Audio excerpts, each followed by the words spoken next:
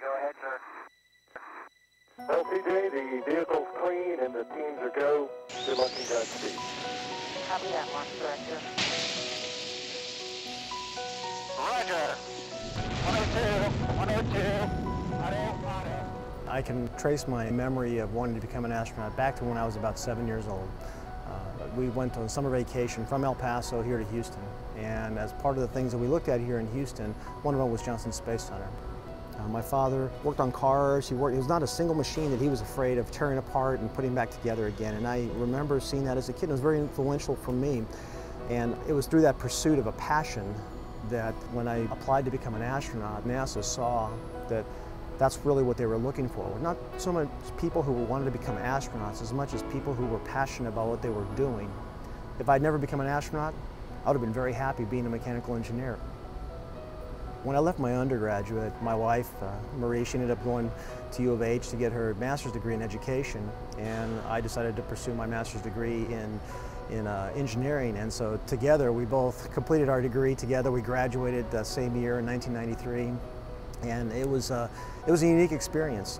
And for me, education has been the key to achieving the success that I have. It's been through the support of the people that are around me, as well as having the experience base that we found at the University of Houston. The faculty and the staff, to me, have a very high standard, a very high caliber that impressed me. And the things I learned at U of H, I still use as part of my job here within the Johnson Space Center, you know, almost on a daily basis.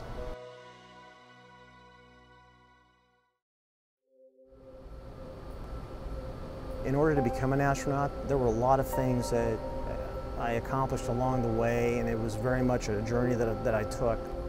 But I will tell you that first shuttle experience was out of this world.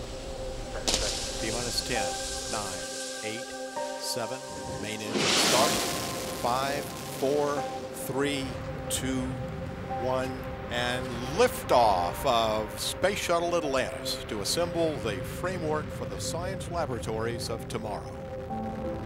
Houston now controlling. Houston, Atlantis, roll program. Roger, roll, Atlantis.